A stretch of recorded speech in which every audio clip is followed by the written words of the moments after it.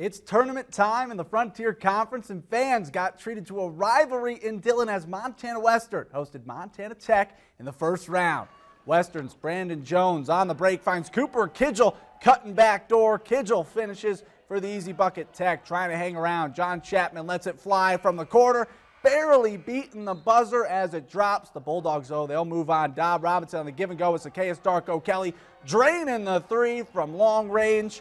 And then the defense leading the offense. Darko Kelly gets the steal, flips it to Marcus Payne, and Payne flushes it down. The two-handed jam with some authority. And Western advances to the semifinals, defeating Montana Tech 68-56.